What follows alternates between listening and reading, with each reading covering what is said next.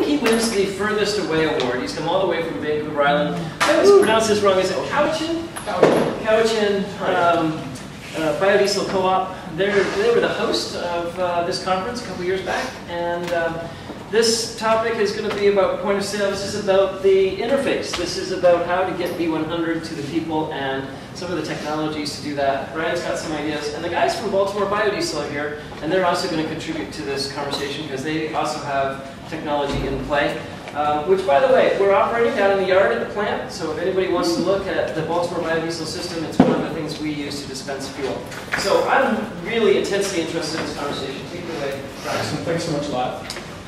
And so, one of the key things about this presentation is we're going to be talking a little bit about, really the important thing. I don't know if anyone's ever seen the story of Stuff. They talk about it as a golden arrow, the consumer, really, because we spend a lot of time at the CBC talking about how to collect and how to process, and then yet we don't have a really good system for getting it out and really attracting a mass market for our product.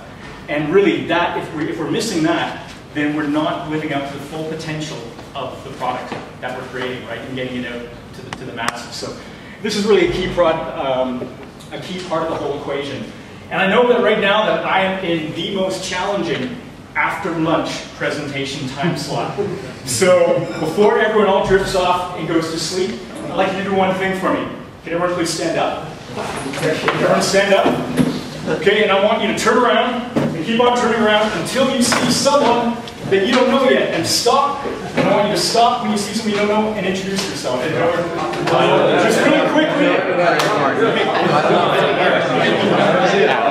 Really quickly, because not a life story. Really, you're just getting to the key essentials. Because remember, we're at Swiss training here at CBC. Swiss training. Excellent. Thank you so much. Because really, at these conferences, you never know the resource that's sitting right beside you, or the friendships that you're going to make. And I think that's what's kept this thing going for so long, too. It's not only just this resource, it's like this great self-help group that we know each other's pain. And so, with that, I kind of want to start with just a really, really quick story about the CBC. And first of all, I want you all to recognize that, yes, I'm wearing a t-shirt with a moose on it. And that's just to let you know that I'm Canadian, and really, to be truly Canadian, I think you can't be Canadian unless you have some kind of story that has a moose in it, a beaver, or a grizzly bear.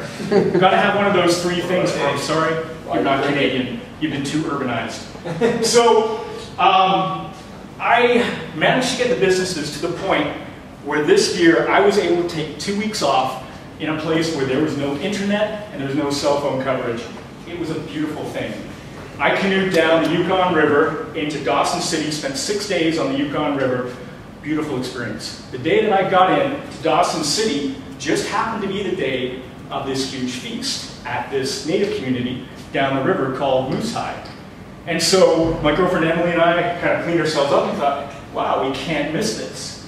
And so we went to Moose High and found that there was this gathering that had been going on, and really for a long time before, before we got to it. Before there was ever any settlement, the First Nations there, and in Canada, native populations call themselves First Nations to get away from that whole mistake about being mistaken for the continent of, India. They're not Indians in Canada.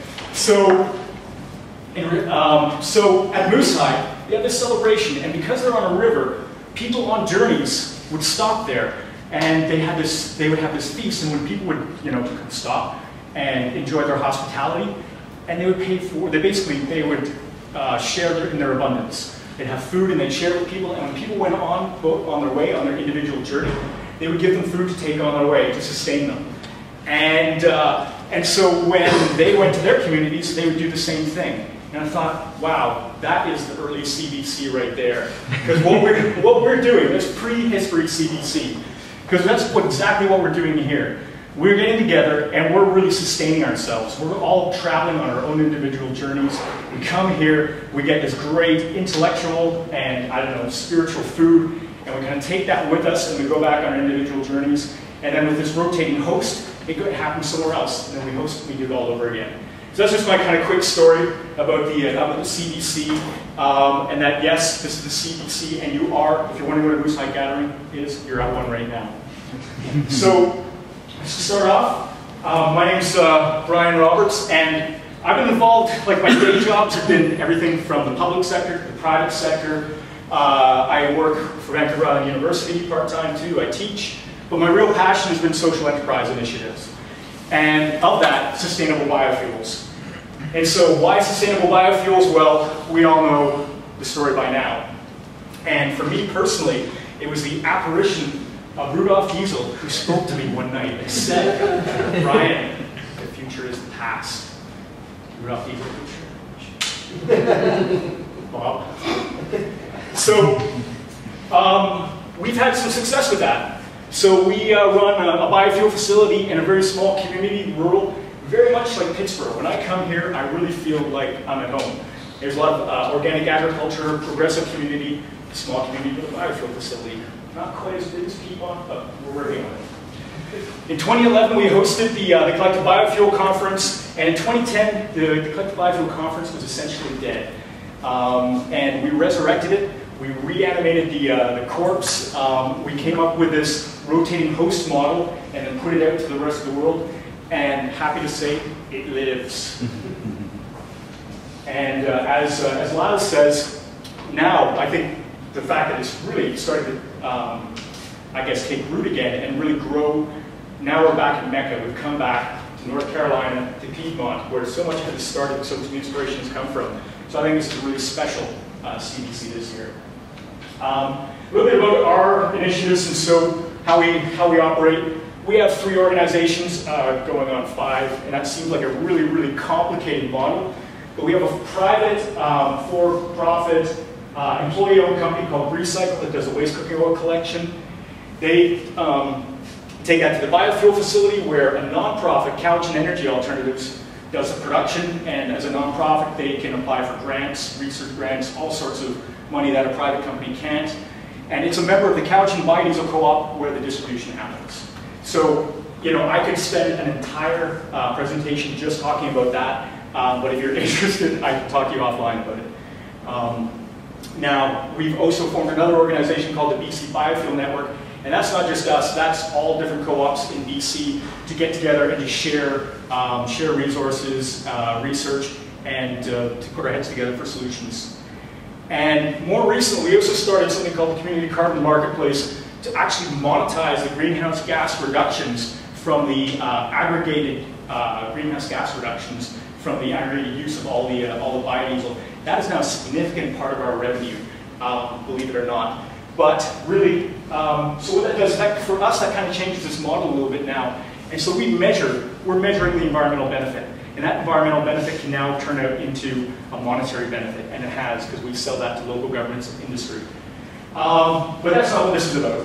This is about biodiesel sales. And really, this is probably one of the most important, and I think kind of underlooked subjects at the CBC. So I'd like to kind of change that and look a little bit more, focus a little bit more on this, and how we're going to really bust into the petroleum sales market. Because really, this is one of the main limitations, the main bottlenecks for us getting our product out for more mass use. It's not like we're going to walk up to BP and just knock on the door and say, hey, can you give us a pump at your outlets? It's not going to work that way. So we have to be smart, we have to be resourceful, and we have to do this cheap because none of us are millionaires. So that's what this is kind of about. And so with that, I want to talk about the evolution of biofuel distribution. So for us, we started out like so many different co-ops, like how do you get this to market? Well, we started out by selling it by the jug at the Duncan Farmers Market. And really, this was one of the smartest things we did at the start. We got so much attention for this. We got a core following of people. Many of them are still with us. They're just absolutely loyal. And they just love the idea of going and get a jug of biodiesel with their carrots at the same time. Messy. It involved us most of the time walking the jug over and filling up the car. But it was fun. We moved to the slightly less primitive system of using a fill right, and we opened up the island's first B100 pump with this, and we started getting some press, thus the posed pictures, starting to get a little bit more media savvy. But one thing that we really overlooked was having the fill-right pump in the media story, and you could probably almost even make a not for commercial sale. And it was unbelievable the response we got. We had this media event on a Saturday, and Monday, before 8:30, before government offices even officially opened, we had a call from Weights and Measures Canada. Yes, so I think we pretty effectively educated them about the co-op model and why we're not the public, we're a private group. But the thing is, we never really felt confident that we won that argument. They went away, but we knew that we had to come up with a different solution. And so the other thing that was an issue, of course, too, besides Weights and Measures, was the fact that our point of sale system here, which you can't see, was of course a mailbox and an envelope and trust. And so once you start, that's great when you know all your co-op members, and then suddenly when you're trying to get co-op members at the pump, or you have more people that you don't even know, that system doesn't work anymore. But it worked for us for quite a while, and largely because I think we had a manned booth there, because we partnered with a local gas station. This is Darcy from Cowichan Petroleum Sales, just an absolute saint of a man. He basically just hosts our pump there. We bring him extra business, get him good PR, and he lets us cohabitate with him. But yes, we needed another solution there, not just for Weights and Measures, but for us, and we knew that this was a temporary solution. So we got a B100 card lock service, and this was absolutely top of the line for us at the time. Magnetic, it has these little magnetic cards, so you can load them up. A co-op member has to come into the office to manually put money on, or we also had this PayPal feature where you can just put some money into a PayPal account, but then it takes someone in the office the next business day to manually put it on the account. So top of the line, yes, circa 1990s. Complete with the fax modem, screeching sound when co-op members have their money put onto their account. So not really, again, a solution for mass appeal. And so, but from this, we got another grand opening and another press release. So now with the Vancouver Island's first B100 card lock, you gotta milk the media and the attention that you can get. And from this, later on, we started evolving. We got on our first commercial client, our first fleet. Fortunately for us, they wanted to use B100. And actually, they made the claim that they were the first bus company in North America to use B100. Fantastic. And of course, we didn't have to worry about all those different warranty issues or trying to mix or blend. Perfect. That led to another key partner coming on, the Cowichan Valley Regional District, our local government, and absolute fantastic progressive local government. They've been so supportive of us. We co-locate our biofuel facility on their solid waste management transfer station, so that's where all the recycling happens for the region. And now there's just one more thing that you can recycle, waste cooking oil there, and we take care of all that, process it into biodiesel. They're committed also to purchase biodiesel to meet carbon neutral commitments, because we have a carbon tax and basically a carbon market in British Columbia, one of the reasons why we can sell the credits. And so that's very important to them. The problem is that fleet vehicles on warranty need B5 or B20. And we were in a blending facility. And early in our mandate, we didn't want anything to do with petroleum products. But here's a local government that wants to do the right thing. They can only use B20 at most. And we also realized that with cold flow issues, we had a particularly cold winter on Vancouver Island. It dropped all the way down to around minus 10 degrees Celsius. I think it's maybe around 10 degrees Fahrenheit, maybe 50, something like that. And we still had a summer blend in the tank, which caused us quite a few problems. So from that, we decided to change. We had a split tank. We had SVO on one side, we had biodiesel on the other. From that moment, we changed to a B50 blend for winter and a B100 blend, and also so that people who are a little bit wary about the B100 but can still get 50% of the benefits. We don't want to exclude those people. We're all about trying to include more people, get more people to use it, and again, maximize the greenhouse gas reduction benefit. So that was a problem, and we needed a solution to that. The problem, again, with this, though, aging, limited, this is aging equipment, limited blends, and accessibility. So we came up with a solution. smart, sexy looking blending pump and point of sale system. Look at that. That is a dresser weighing pump. Comes with blending. We have a B5, B20, B50, and B100 option on that. So we can cover all the warranty spectrum, plus vehicles that are off warranty. The CBRD vehicles that are off warranty can go to B100 in the summer and B50 in the winter. We maximize the greenhouse gas reduction potential of our distribution now. And of course, this weighing dresser pump is a surplus pump. We did not buy this new. We got this probably for a couple $1,000s. It looked like crap when we got it, but a little wrap. Wow, that looks good. And we're starting to look for some mass appeal now. And the CBRD, our local government, great kudos, great press release this. Now we're starting to get somewhere. So, but there's a problem. We need a robust but inexpensive way to interface these surplus pumps with the point of sale system, because we don't have a lot of these, and if our model is going to be to create more and more pumps, and it is, we're not going to buy these things new, and we're not going to get the off-the-shelf point of sale system and licensing. It's just too expensive. That's, if we're a petroleum service company, yes, we're not. So we have a really big problem here. Plus, if we want to use this point of sale system with our old pump that's only got B50 and B100, we've got a completely different pump here too. So the off-the-shelf dresser weighing point of sale system that goes with this will work with that. So we have a problem, and we also want to make sure that our point of sale system, this time, we need a solution that doesn't involve envelopes and a mailbox built into the side of this. What is that working on? What's that? Is that a credit card? Oh, I'll get to that. Yeah. Okay, right now, that's a picture of it with nothing. So this is only usable by the CBRD. So, and our partnership is to open this up to members and to expand use throughout the entire community. So that's not a public pump? What's that? That's not a public pump. It's not a public pump. It can't be, because there's no way to keep track of all the different people. It's just being used by the Cowichan Valley Regional District. And because of that great partnership, and the fact that we're in a rural community, 73% of the greenhouse gases produced in our community come from driving, because everyone has to drive everywhere. We don't have good transit. Yes? Is that a two-tank system? It's a two-tank system. That's right. Full, all diesel in one, B100 in the other. So, how do we solve this? Well, we came up with a BC collaborative approach, development of a point-of-sale system based on the software created by Luke Close of the Vancouver Biodiesel Co-op. And so, we took this collaborative approach and just to piggyback on what they did, and just try and make this fit with what we have. And with, starry eyes and all the naivety that you usually have when you go into something that you know nothing about. And we thought that, like I say, it would just be a patch. What's that? Yeah, exactly. Yeah.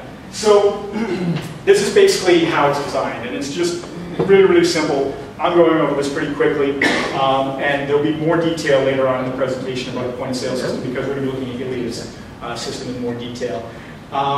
So obviously the pump is the important thing. This is what we know about. And we brought on some software and hardware developers who basically looked at the pump and created a firmware that interfaces with the pump itself, so that we used something called a Raspberry Pi. It's just a little tiny computer. You just put it inside the pump. You hook it up to all the right things. Basically, we hooked it up to basically to the display, so it takes the fuel volume and price right from the display. Actually, it doesn't take the price. It takes just the volume, and then we program in the price on an online, basically our online system or database. So then there is a Wi-Fi that basically is attached to that. There's a consumer interface where you can enter your passcode. Ours doesn't have a credit card reader. You just have a passcode. And you put all your information online. You set an account up. We use a company called Beamstream that keeps all the credit card information separate from the actual client database. And yeah, it connects, it's all in the cloud. So it seemed like a really good system that worked for that weighing dresser pump. So we have now got something, it's really a beta system that's working. It's only working with that pump. We're just testing it right now, so we don't have a lot of results to share with you. I'm sure it's going to be a bit of a trial and error process too, but for the most part, It's operating, and probably in the next month or so, we're going to be inviting our co-op members to start using it after we finish the pilot with the CBRD in their fleet. And so now the problem is that further investment is needed for widespread application, because this system that we have only works with that dresser weighing pump. So now we have to do some research and look at how, what data stream we're going to read from the older pumps that we have to be able to make it work with this and to try and standardize it. So because we already have interest, our next pump is going to be in Victoria. We have interest down there with the Island Biodiesel Co-op of a collaborative approach to create a pump for them. We want to be able to create a system that is usable by all the co-op members in BC, so that a member from the Vancouver co-op can get fuel in Cowichan, and the Cowichan member can get fuel from Victoria, and likewise, because then we've effectively more than tripled our co-op membership base as well by doing that.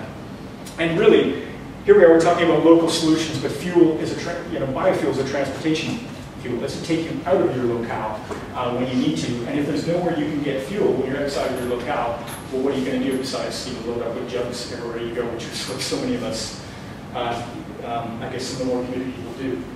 So here we are. We're kind of at a little bit of an impasse, and we thought, what do we do now? And so we thought, well, this was way more involved than we thought. We ended up, like I said, we had this software system. We thought it'd be relatively easy, but there was a big learning curve here. And probably around $15,000 of investment went in, which probably wasn't that bad. But by the time the firmware was set up, by the time all the patches and all the extra programming was written in the software, because we needed a blending function, because the Vancouver co-op only had the B100 sale. So we needed something that would keep track of the biodiesel versus the regular diesel, all those sorts of things. And so now we thought, okay, so before we do any more investment, we want to kind of take a little bit more of a lay of the land. And it was around this time also, when we were thinking about our next steps, that we found out about this guy. And I love this photo. I don't know if any of you have ever seen the movie Dr. Strangelove. It is one of my favorite movies of all time. This is Slim Pickens riding the nuke down out of the bomb bay doors. Beautiful. It was also posed for that purpose. Exactly. Beautiful. Yeah, I got it right away. So this is the nuke being dropped on the petroleum industry. That's what I like to think. Anyways, so we took a big step back. And I wrote a proposal to some of our funders to do a feasibility study. And fortunately, we won this social enterprise Dragon's Den that happened on Vancouver Island, and we got some money to do it. So we took a big step back, and we decided we were going to do a feasibility study, because the more we got into this, the more we realized this isn't just a quick fix, and this is bigger than just us. Because if we need this, there's a lot more people that need this also. All through the collective biofuel community. And so what we did was we took a step back. We decided we wanted to look at defining the ideal distribution system to access the larger petroleum sales market. And so we did a survey of North American biodiesel cooperatives, basically using the Collective Biodiesel Conference list. And so most of you would have gotten that. If you haven't, we're going to send it out again. You can go to www.bcbiofuel.org, and the survey is on there. Come to me after, and I can hook you up with the link. Anyways, so we did a survey, and we got responses. And I'll be talking a little bit about that. We wanted to research and compare the existing distribution and point-of-sale systems that are already around. So again, like I say, get a lay of the land before we start stumbling around in the dark anymore. And then really, from there, identify the gaps between the needs of the biofuel community and the existing point-of-sale systems, and then plan a collective approach for ongoing development of that ideal, universally applicable point-of-sale system. And fortunately, the Collective Biodiesel Conference was coming up. And so I approached Lyle with this idea to say, look, we've got something I think that's really important for the community. Let's open this up and try and have this be a real focus of the Collective Biodiesel Conference.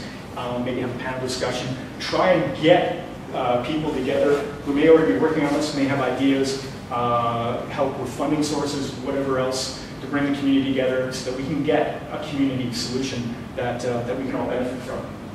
And so a survey report is currently being carried out by Jessie Bradish. I don't know if any of you know her. She used to be with the Chicago Biodiesel Co-op. She's a dynamo. If you need any kind of outreach activity, she is unstoppable. So she went and did the survey, and here's what this says. The preferred blends of biodiesel, so basically what we're doing is we're gauging the needs. How many people like us need a whole blend of fuels? Well, not so much, but what we do find out is what we already do. B100 is number one. So that's a great testament to the Collective Biodiesel Conference community. That's where their dedication is. That's where their heart is. But certainly, if we're going to expand this out, though, we do need to start thinking of other fuels, and some people are already doing it. E85 on the agenda. So if we're starting to really look at expanding this out, and you want sustainable fuel stations, that sort of thing, most people still drive gasoline vehicles. So maybe one day that'll be more on the agenda. Pump type. Yeah, so ancient mechanical, question mark, who knows. Most people still using fill rights. I don't know why we got a 2 there, because I think we're the only ones using this one. None, so there's a need there. All sorts of stuff, so we're all over the map. Nothing standardized whatsoever. It's basically, the pump we use is whatever we can get. If we have to buy it new, we basically go with the cheap ones, fill right. I think you can get commercial ones rated for commercial sale there too, but for the most part, I don't think people are using those. System software, again, all over the map here, from mostly none. Mostly people probably have the trust system. They're distributing it out of their facility. Who knows? So we see there's a real need here. And what do you want from a point of sale system? What is a perfect system?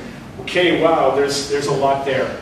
People had a lot to say about this. So let me distill it down, and then distill it down even more. Small mobile fleet fueling setup. So most people want something between 2,000 and 4,000 liters. Self-contained solar power stations with cellular, wireless, certified pump.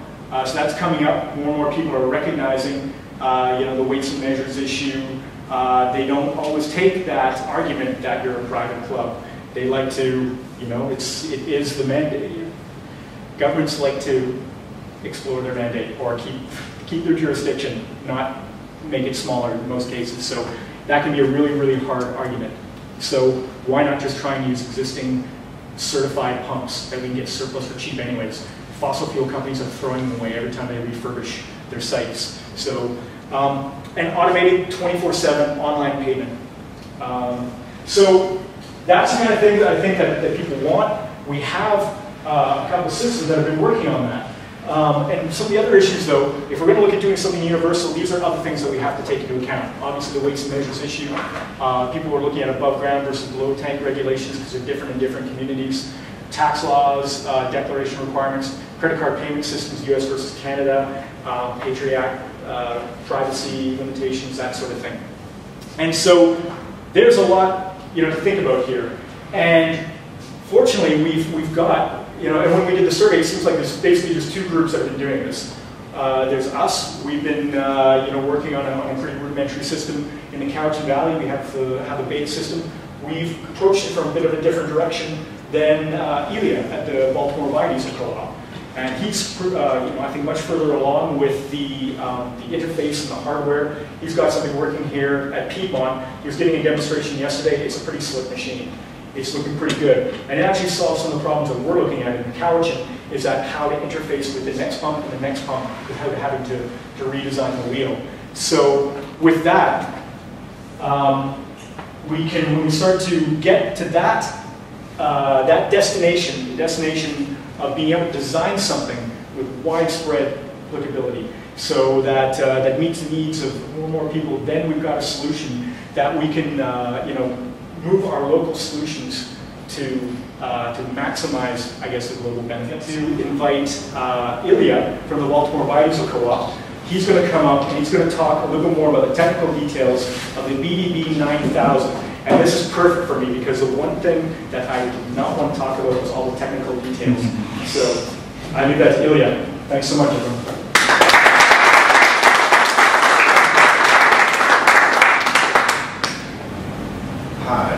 Thank you so much for giving me some of your time to talk about this, and you for keeping my like, hey. So I'm Ilya Goldberg. I'm not a founding member of the co-op, but I've been a member essentially since its founding. We are a collection of Baltimoreans, obviously. That we actually, I think that before I joined, there was actually 1 or 2 batches of biodiesel made. But quickly got tired of that very quickly and decided, well, we have a bunch of diesel cars, and really what we want is fill them up with biodiesel. There's no really other way to do this other than somebody had to buy it in quantity and then figure out a way to distribute it. And that's what the co-op was founded. Right? So this is our location here, relative, no laser, relative to Baltimore. Kind of an industrial-ish area. This is a farmer's market, indoor farmer's market, and our home is over here. So when we first started, this is actually a newer picture, but before we didn't have this system in there, so it was essentially just the lock gate, custom welded cage around a heating tank, heating oil tank with containment tub. We have the curved roof because that's a Baltimore thing. You gotta have that. And so over here you have your standard fluid right pump, right, and it has the dial thing. And so we were open 2 days a week for 8 hours total. Every week, somebody's standing there filling up people with biodiesel. Oh, here's a better picture of the filler setup. So that was in from 05 till 07, essentially. That's what we did. In 07, we decided to make an automated system. And I was, like Brian very foolishly was like, hey, that sounds like fun.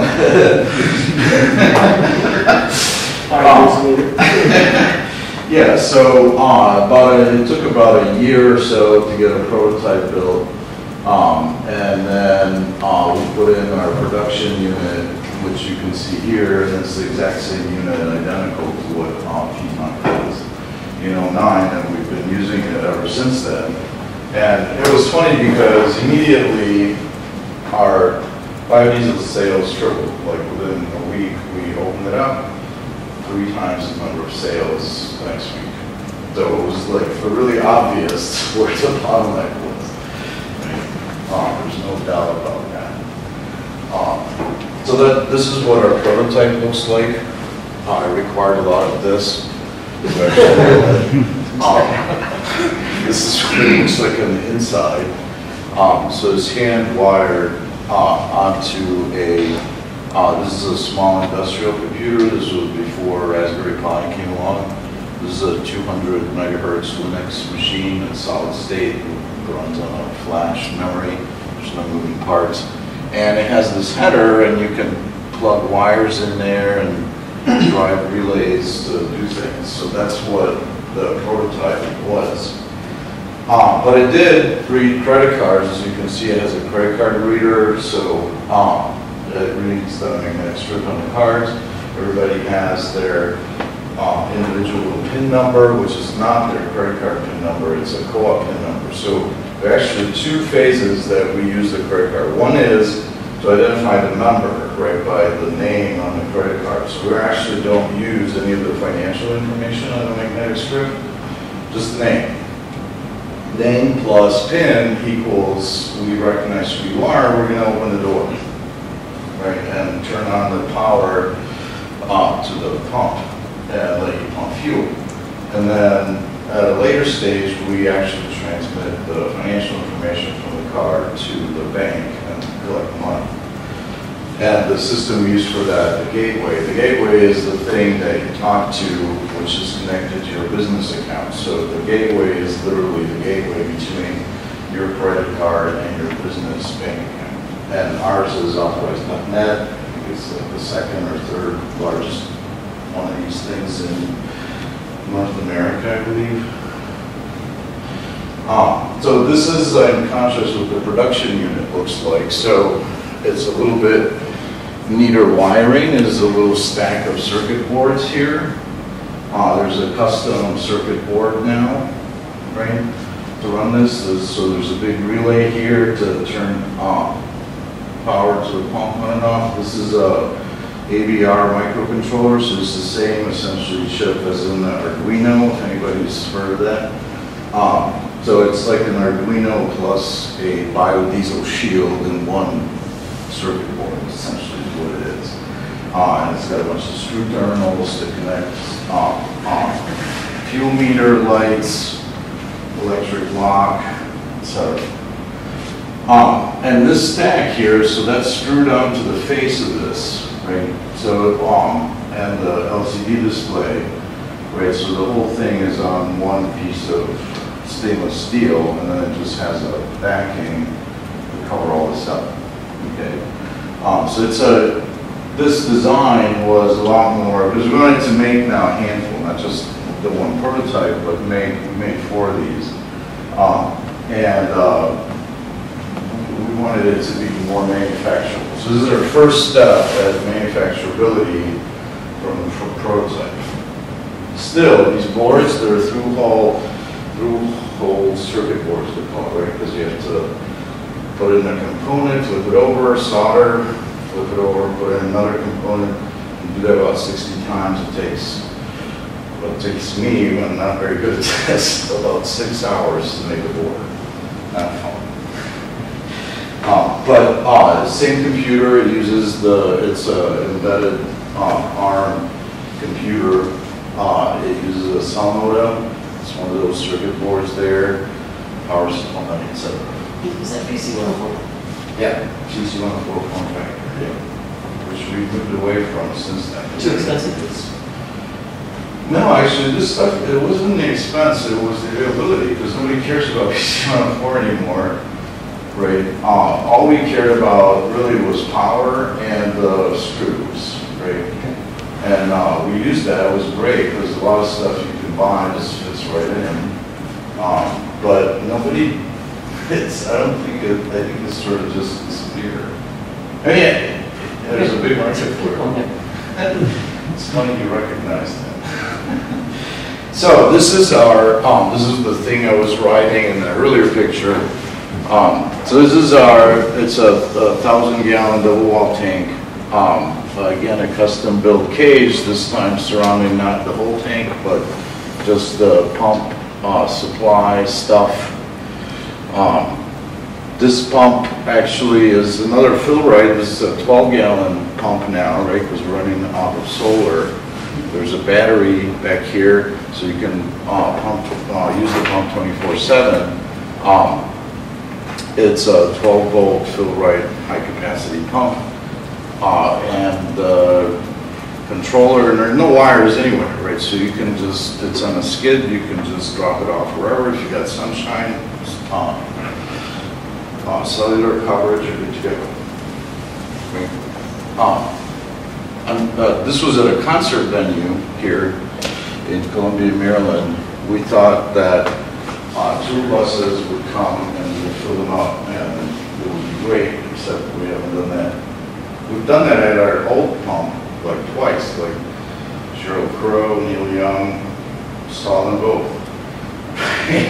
Never at the concert venue.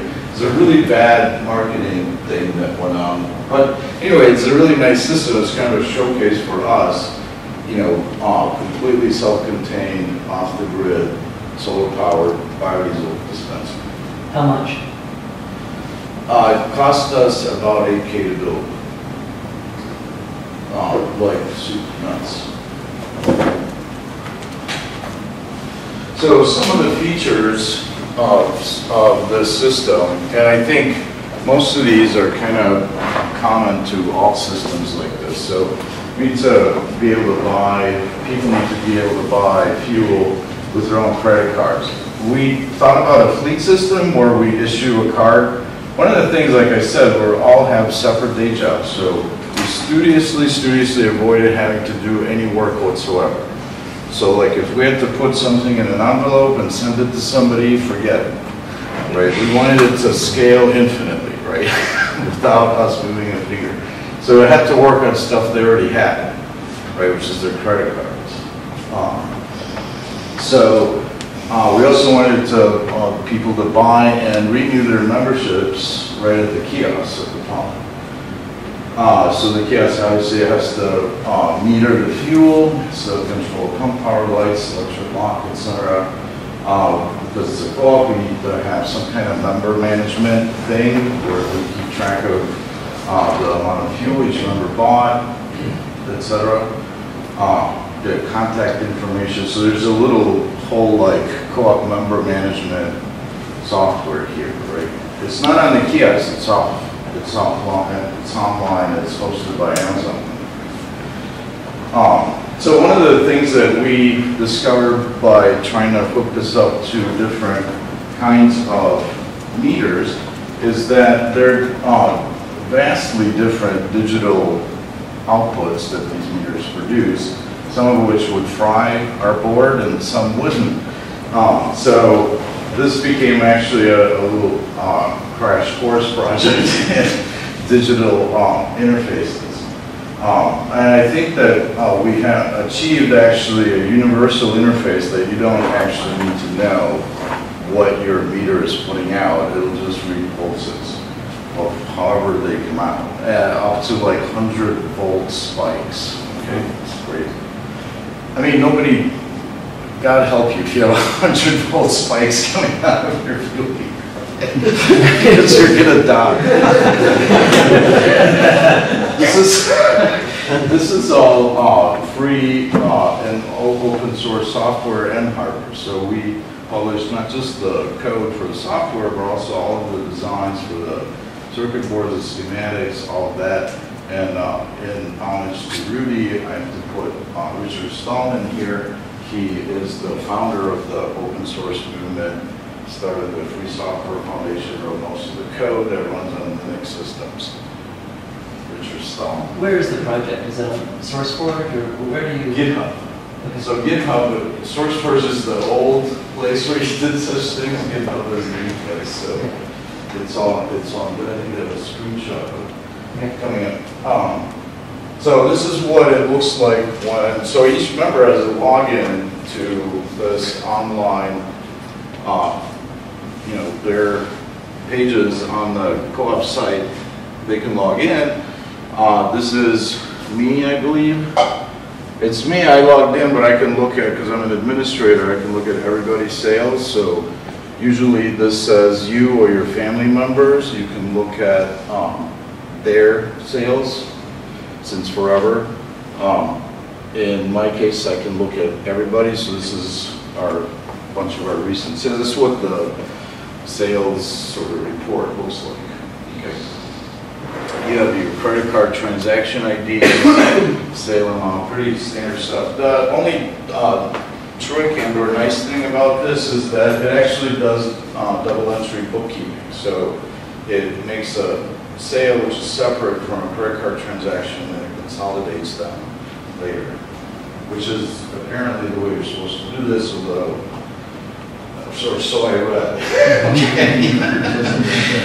So this is what it looks like for a member's, the membership page. So if you're a membership czar, you have a role in the co-op to sign up new members. You have a page like this. You can enter new members. You can edit existing members. You can edit everything about them, including how much credit they have in the co-op. And adjust their email addresses and stuff. This is your own personal page, so that you can adjust your own contact information. Contact information is important because this is the one and only way in which you get your receipts when you buy stuff, is you get it by email. We don't print receipts. I'm just blowing through these pretty standard sort of screenshots of what this thing looks like in real life. This is our GitHub page, right? And so if you just look for BBB 9000 on GitHub, that's a little homage to HAL 9000. So it's split into two parts. There's a kiosk part, which is the thing that lives next to the pump, and there's a server part, which is the thing that lives on Amazon online, right, where you log into. And after that main split, you have all the code documentation. Here's the board layout. So this is a new board that we designed. I designed. It's a two-layer board, so we're looking at green and red are the two layers here. This is the ADR now. This is a serial communication chip. These are all the outputs. There are headers, so there's a landing place to put one of these things. This red thing is sort of the Raspberry Pi equivalent. So again, a solid-state Linux machine, right, that runs on flash memory, except compared to the old one, it's twice as fast, and it costs $25 instead of $250. Very important. And it sits right on the board, and so it can talk serial interface directly to the AVR, the microcontroller, the Arduino thing that's sitting right under it. So it's right under this chip. So it's a little two-layer stack, right? This we buy off the shelf, 25 bucks. This we have to make. And if you have a keen eye, you'll notice this is all surface mount components here, right? So no more through hole. Why on earth would you do this for essentially prototype boards? It's crazy, right? We'll see in a second. It's like one of the most awesome things that come out of like hobbyist electronics. We'll see in a second. This is our schematic. So there's a PDF on there. There's also the raw file. So we use what's called EDA, is electronic CAD, basically. The software used for that is called KiCad. It's open source cross-platform. It's free. It runs on Linux, Macs, Windows. And you draw all of this, and then when you lay out your board, it of course knows what all the electrical connection is supposed to make, so it's very convenient for working on electronics. So these are the different pieces of this. This is our fancy new digital input setup. There's 4 digital inputs, because 2 of them we use for the fuel meter. So there's 2 independent fuel meter sensors that will send fuel meter pulses. Because it's easier to replicate that circuit, even though we don't leave here, this senses your door latch. And this one is uncommitted, so auxiliary input. And a bunch of other stuff. The only interesting thing here, it has actually an uninterruptible power supply, so it'll keep itself alive for a few seconds, enough to tell your online posted thing that I just lost power, I'm shutting down. It dutifully sends you an email if you're the kiosk czar to let you know that bad things have happened and it's time to call in the cavalry. So here's ending with this hot plate reflow. This is the modern way of making last slide. The modern way of making hobby like prototype electronics using surface mount components, because nowadays you can't even get through-hole components for a lot of stuff, right? So how do you make surface mount circuit boards? Well, so you get a laser cut Mylar plastic sheet that has squares cut out of it where all your components go. And you line them up and you lay them on top of each other, and then put in some solder paste. Use a paint squeegee to squeegee the solder paste over this thing. And you lift it up, and this is with the cover still on it, plastic, right? You lift up the plastic, and you have, beautiful little squares of solder paste, right? Then you put all of your Brazilian components into the solder paste, and you put on a hot plate, right? And then, like magic, at a certain temperature, the whole thing reflows, the whole solder paste turns into a liquid. Surface tension adjusts all of your components. You don't even have to place them precisely. And so you can have fairly fine pitched components like this, you know, no problem. Very easy. This is, I don't know, 5-10 times faster than doing this with a soldering iron. Awesome. Maybe Right? 5, So the 10. thing like this, you know, it's not crazy for us to say, you know, we can make 2-3 dozen of these things, you know, in a co-op like work session. You know, it's not crazy. With a soldering iron, it would be done. So it requires special skills. Here, all you're doing is using tweezers to plunk things into blobs of goo, where there's no special skills here. So, totally doable, small-scale manufacturing. And that is it. Beautiful.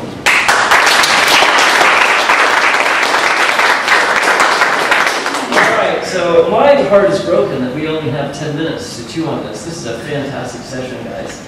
And you are right, it's a bottleneck, and your product is brilliant, and we operate 7 stations. My favorite is the Baltimore Biodiesel, by far. Yes, Matt, kick it off. Yeah, well, I'm just curious.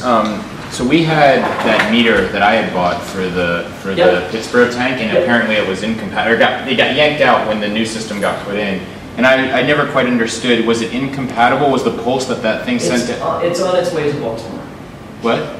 That meter is on its way to Baltimore. Why? Because they've got a weights and measures issue and they want playtime, so your $2,500 digital EPP meter is on its way to Baltimore. To you guys. Okay, so it did work. It does work with that system. It will work. It will Well, work. no, Now, yeah, if no. you choose to use it or not is another story, but it would work fine. Oh, okay. No, I mean, we're gonna hack it and, you know, well, make it work, right? But when I bought it, I was told that I forget what the pulse to gallon ratio was, but it was 15 to 1, or I forget what it was. But there was it was supposed to put out a certain number of pulses, then you calibrated it to a gallon. Well, no, on our screen, there's a operator mode. You enter into it, and there's a calibration screen. One of the calibration is your meter's K factor. So usually it's stamped on the meter somewhere. Right. But it's the K factor is simply the number of pulses per gallon. Right, exactly. Okay, I don't so- remember what it was, but yeah, exactly. So you can type in any number you want in the calibration, and then it'll count for that when it's displaying gallons on the display, right? So our meter, one of our meters, its K factor is 870 something. Another one is like 200 something. I know yours down there is 20. that older one. So that was why I was confused, because it was a nice fancy digital one, and then it got replaced by the older one, and I just didn't understand if it wasn't compatible. Well, for some reason. right. So the problem with the digital one is that it's not clear looking at it. I looked at it yesterday. It wasn't clear to me exactly where you would tap into it to get a pulse strain, which is a per gallon pulse strain, right? Which is all you want to feed into that machine. But it has the fact that. that you have an LCD and all of this. No, but it has that. So hang on, Matt. It must. That's good. It'll work. It's off topic. Okay, sorry. We're on it. So It's just- that's meter number 1. It's used. It's on its way to Baltimore. They'll hack it. Don't worry about it. Let's move on. Yes, Tom. I gather you're actually producing these for sale. We don't have to reinvent this process, right? No, yeah, so we're trying to do that, or we will try to do that. That's sort of one of the reasons we're here, is to gauge interest in how many people would actually pony up for something like this. In terms of electronics, okay, it's complete, especially in these ranges of runs, completely dependent if you're talking about 5 units, 12 units, 50 units, 100 units, you have big drops in price, and then you go up to like 1,000 and then 1,000,000 and et cetera. Right. Yeah. Well, yeah, but see, you can't even buy a lot of this stuff in that quantity, right? You can't buy a single custom circuit board, right? You can, you have to buy 5 of them, right? So these kinds of limitations. So that's why it's a key question for us. If we were to do a production run, how big is that production run? Is it, 5 of these units? Is it a dozen, 3 dozen? What is it? I'll order one. Yeah. I'll order one today. So we're thinking. So the tiny question is, how much would people pay? I mean, I think that From a rough calculator, there's about just over $1,000 worth of parts in here, right? And then there's putting together stuff, right? So clearly I think that nobody wants to reflow their own boards unless you're a freak like I am, right? So we could sell, let's say, a board, right? Well, there's probably, I think, like $250 worth of parts on there-ish. We would probably sell them for around like $250, $300, something like that. Complete board thing is programmed. It's ready to get, you know, wire terminals screwed into your lights, pump, etc., right? But you have to do that. You have to do that anyway, right? You have to put in the rest of it, right? Figure out how you want to mount it, etc.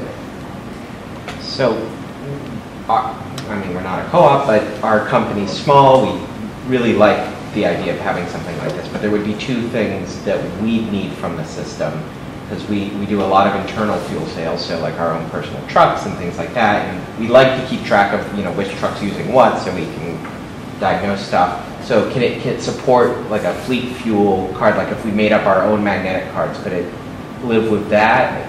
And then secondly, would there be a way for it to sometime in the future support a blending pump, like what they have up in BC? Right, so this is one of the, so I'll answer the second question first. So this is one of the things that Brian and I have been talking about the whole time we're here. Is we're going to figure out how to connect this pump, right, the blending pump specifically.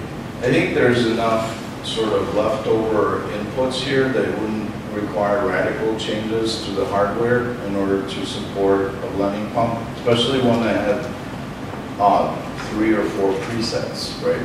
It's very different from a continuous blending kind of thing, which I don't think anybody really wants. The other thing, I'm sorry, what?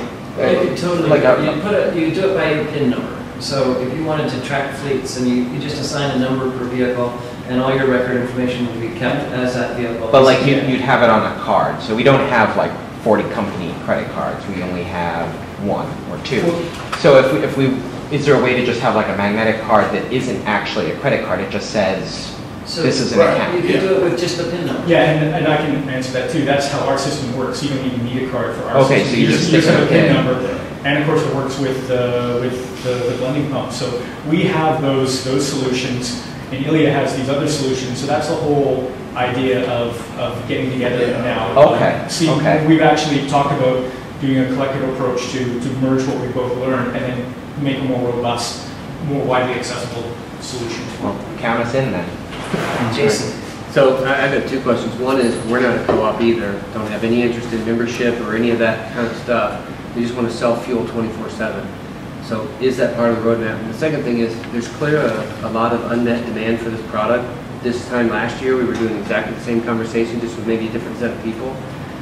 Can you give us some idea of the timeline? I mean, do we just sit back and wait, or is there anything we can do to actually make this really happen this year? Well, next so year? one of the effective things that has worked for this kind of stuff before is essentially one of the big things holding us back from this is that it's a risk and a financial commitment for us to make these things, to buy the parts to make them, which we, are really not in a position to do unless, so the way to make it happen today, right, is start writing checks. Say, I want a 50% deposit. How much capital do you need? Well, actually, let's go show of hands. Who in the room would buy one?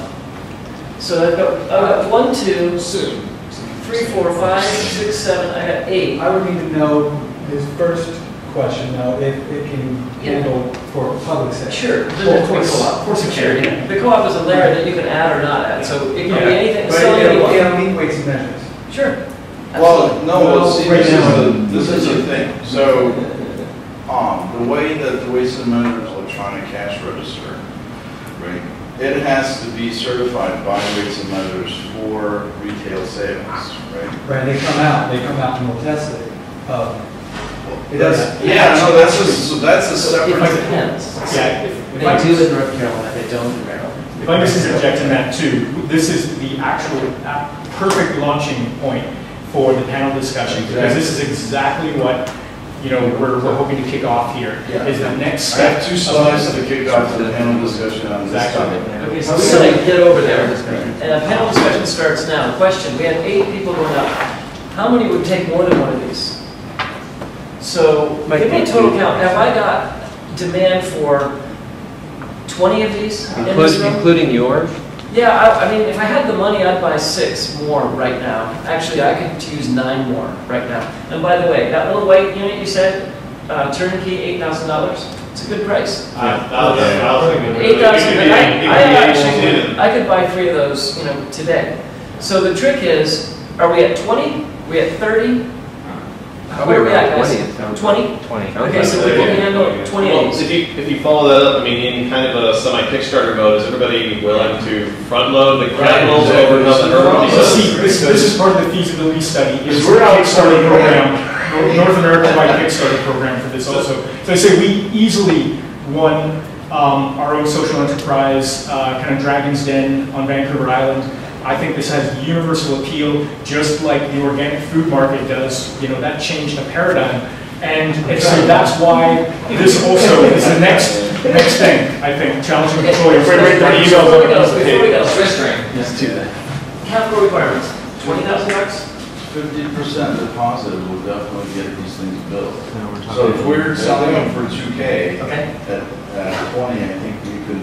Half down, so it's a $20,000 nut that we're talking about. Everybody wait for names. So we'll go get Contact Carol to information. do the slow money deal, and then we'll just do this. And We'll get you your money by noon tomorrow. But here's the thing though, also, we also have production bottlenecks and everything. Ilya has a day job, Yeah, so that's there's what- all these things that we have to consider.